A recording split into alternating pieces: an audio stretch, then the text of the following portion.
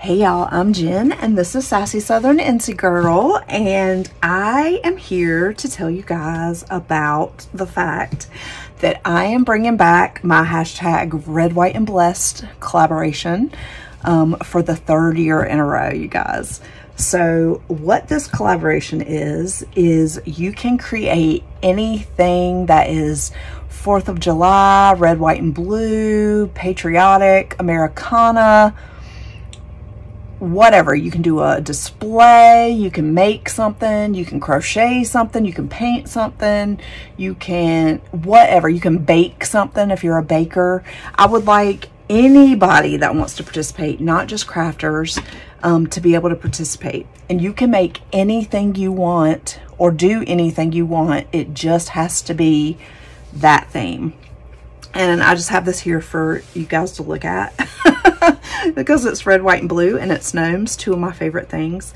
So I'm going to do it a little bit different this year, along with the fact that I'm kind of changing up because I want more people to participate. And I feel like I've kind of limited the people that decide they want to do it.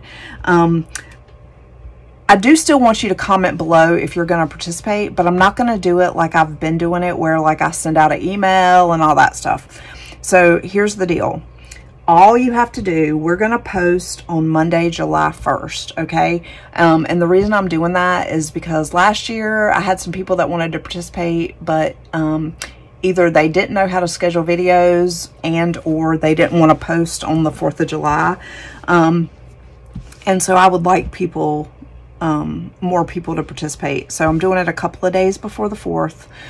You have about 2 weeks to do, you know, whatever you're going to do. And we're going to post on July 1st. You can post anytime. All I ask is that you use that hashtag red, white, and blessed 24 and tag me in the description. Okay. So, I hope we have a lot of participation. I know that we didn't have as big of a turnout last year as we did the year before. So hopefully this year will be a little bit better. I'm going to try to do this collaboration every year. But I really enjoy it. Last year I made a bandana wreath. I will link that below. And you can also, I thought I put everybody else's video in there, but I didn't see them when I was looking through my playlist. So I will try to go through and put everybody in there, so